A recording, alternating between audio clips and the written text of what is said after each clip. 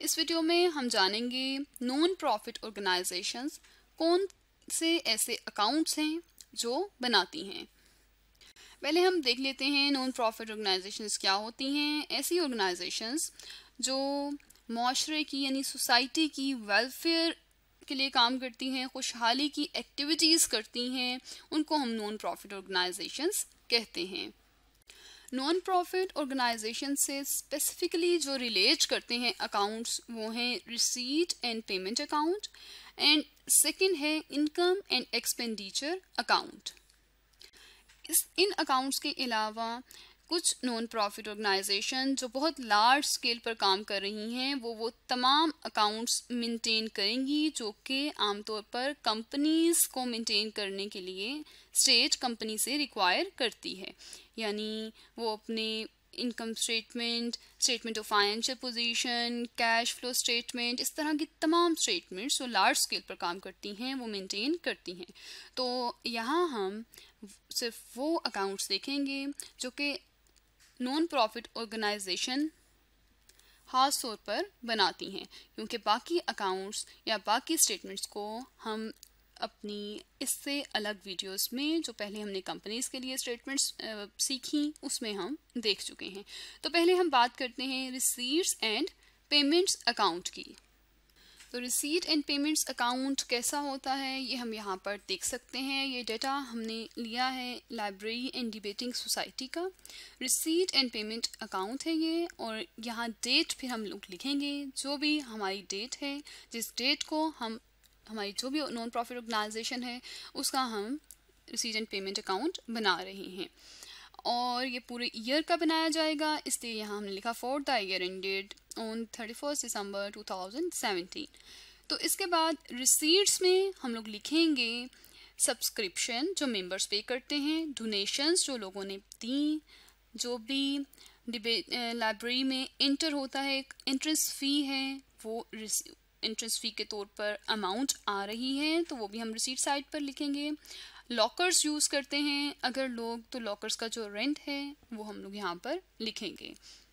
Receipts and payments जैसा कि इसके नाम से जाहिर है, इस अकाउंट्स में, इन अकाउंट्स में हम लोग जब अमाउंट को वसूल करेंगे तो उस अमाउंट को लिखेंगे, या जितनी अमाउंट पे करेंगे उतनी अमाउंट लिखेंगे।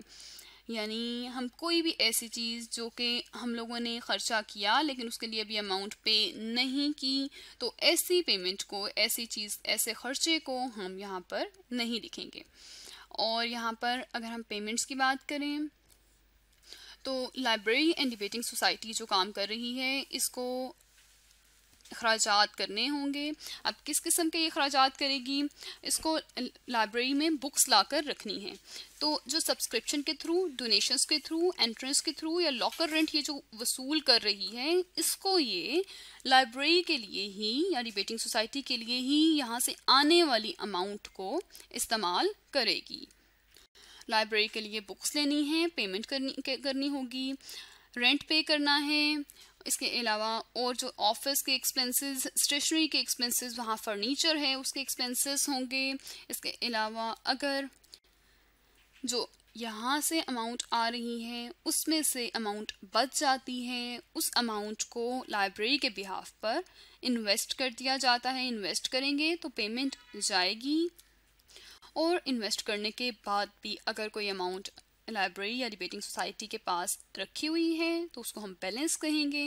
इस तरह से लाइब्रेरी एंड डिबेटिंग सोसाइटी और तमाम नॉन प्रॉफिट ऑर्गेनाइजेशंस अपने पास रिसीट्स एंड पेमेंट अकाउंट को मेंटेन करती हैं, और जो रिसीट्स के थ्रू अमाउंट आती है उस अमाउंट को उसी मकसद के लिए, जिस मकसद के लिए वो नॉन प्रॉफिट ऑर्गेनाइजेशन बनाई गई है, उस मकसद पर वो पे करती हैं और उस मकसद के लिए अमाउंट को खर्च करती हैं। बस हम ये याद रखेंगे, रिसीट एंड पेमेंट अकाउंट में जो भी अमाउंट आ रही है या जो अमाउंट हम पे कर रहे हैं उसका ताल्लुक कैश से है। अगर हम कैश वसूल कर रहे हैं तो वो हम लोग लिखेंगे, अगर हम लोग कैश पे कर रहे हैं तो वो भी हम लोग लिखेंगे। अब रिसीट एंड पेमेंट अकाउंट के बाद जो दूसरा अकाउंट आमतौर पर नॉन प्रॉफिट ऑर्गेनाइजेशन में ज़रूर बनाया जाता है वो है इनकम एंड एक्सपेंडिचर अकाउंट। अब इनकम एंड एक्सपेंडिचर अकाउंट में हम क्या लिखते हैं? इनकम एंड एक्सपेंडिचर अकाउंट ये नहीं देखता कि कैश वसूल हुआ है या नहीं हुआ, ये देखता है कि जो भी अमाउंट हम वसूल हमने की है या हम करेंगे। जैसे हम लोग यहाँ पे लिख देते हैं मिस्टर अली हैं और वो ₹10,000 मंथली पे करते हैं नॉन प्रॉफिट ऑर्गेनाइजेशन को। अब वो पे करते हैं, मिस्टर अली यहाँ हम लिख लेते हैं मिस्टर अली का नेम भी।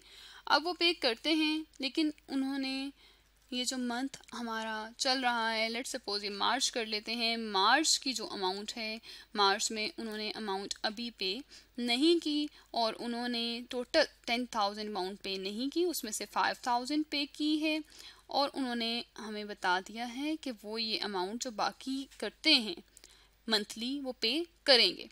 तो हम लोगों के पास जो कैश आया है वो तो ₹5,000 है, लेकिन वो ये अमाउंट जो हर मंथ पे करते हैं हम ये कंप्लीट अमाउंट इनकम में लिखेंगे।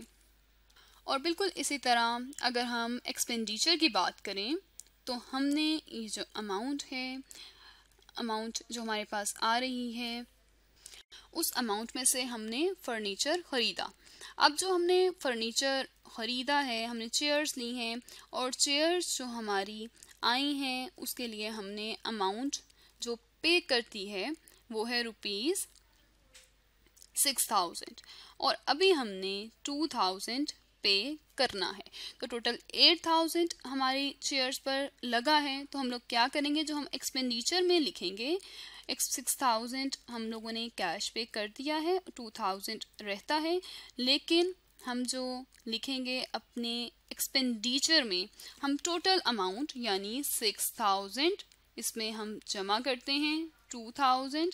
तो ये मिलाकर जो अमाउंट हम लोगों ने पे कर दी और जो अमाउंट अभी हमने पे करनी है, तो ये मिलाकर आ जाएगा ₹8,000। तो एक्सपेंडिचर में हम ये पूरी अमाउंट लिखेंगे।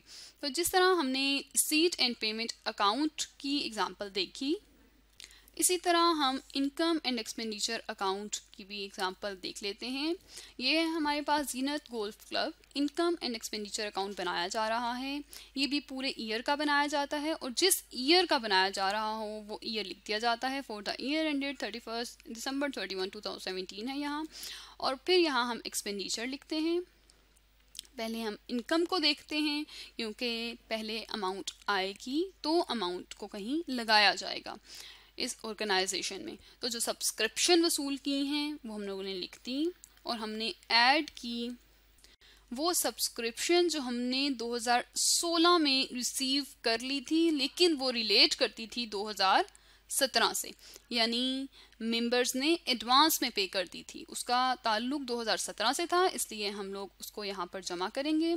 हमने लिखी यहाँ इसी तरह अपनी सब्सक्रिप्शन, और जो सब्सक्रिप्शन हमने 2017 से रिलेट करती हैं लेकिन अभी वो मेंबर्स ने पे नहीं की, लेकिन वो रिलेट इस ईयर से करती हैं, वो इस ईयर की सब्सक्रिप्शन है, इसलिए हम लोग उन्हें भी जमा करेंगे।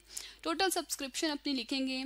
इसके अलावा जो अमाउंट हमारे पास एडिशनल होती है वो हम लोग इस नॉन प्रॉफिट ऑर्गेनाइजेशन की या गोल्फ क्लब की उसे इन्वेस्ट कर देते हैं। अब इन्वेस्ट करने पर जो हमारे पास अमाउंट आती है, इंटरेस्ट आता है जो इन्वेस्टमेंट पर, वो भी इनकम है, वो हमने लिखी। इनको जमा करके हमने अमाउंट टोटल लिख दी। अब इसमें से हम एक्सपेंसेस करते हैं।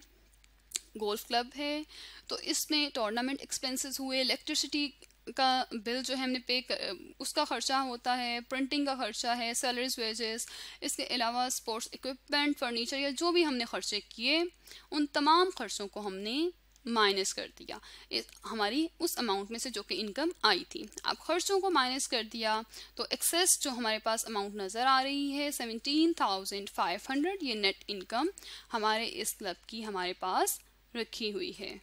तो इस तरह से हमने जाना जो नॉन प्रॉफिट ऑर्गेनाइजेशंस हैं वो जो मेन अकाउंट्स उनके होते हैं वो हैं receipts and payments account and income and expenditure account. अगर कोई non profit organisation large scale पर काम कर रही है तो वो जिस तरह बाकी कंपनीज सारे फॉर्मल अकाउंट्स और स्टेटमेंट्स मेंटेन करती हैं, तो फिर वो ऑर्गेनाइजेशन फॉर्मली तमाम स्टेटमेंट्स मेंटेन करेगी।